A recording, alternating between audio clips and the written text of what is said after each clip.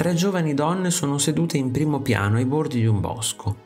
Le protagoniste indossano abiti leggeri ed eleganti e sono impegnate nella lettura. Nel paesaggio dominano i grandi castagni centenari, tra i quali passeggiano altri gruppi di donne. Il titolo originale in francese del dipinto di Maurice Denis è Les Muses, tradotto come Le Muse in italiano. Maurice Denis dipinse le figure delle muse attualizzando la loro immagine. Infatti le donne indossano abiti dell'Ottocento contemporanei all'artista. Il soggetto delle 9 muse deriva dalla tradizione classica, infatti secondo la mitologia greca le giovani rappresentano le ispiratrici delle arti e della scienza. Nel dipinto dell'artista Nabi, le muse però non sono accompagnate dagli attributi iconografici che le identificano. Nel dipinto infine compare una 10ª figura femminile con le braccia rivolte al cielo, della quale non si spiega la presenza. L'ambiente rappresentato ricorda un bosco sacro nel quale per tradizione si compiono rivelazioni metafisiche attraverso il contatto dei personaggi con le forze soprannaturali. Denis ritrasse Marthe, che diventò sua moglie nel giugno del 1893.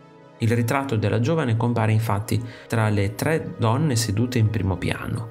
Marthe rimase la compagna dell'artista fino alla sua morte. La donna compare di profilo e vestita di rosso e di spalle seduta su una sedia. Nel dipinto è presente una evidente componente decorativa rappresentata dai tronchi dei grandi castagni, infatti le loro linee verticali scandiscono regolarmente lo spazio e si integrano con gli arabeschi creati dai rami.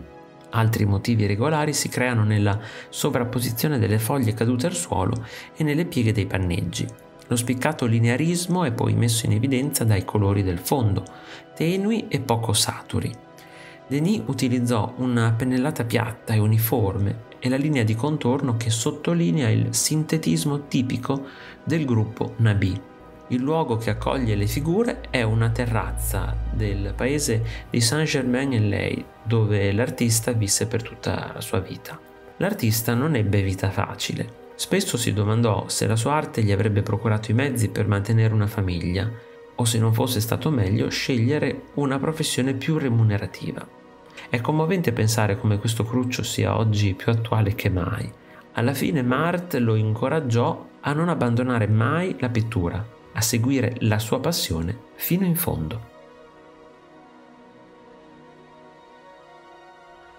Se ti è piaciuto il video, iscriviti al canale, lascia like e condividilo con i tuoi amici.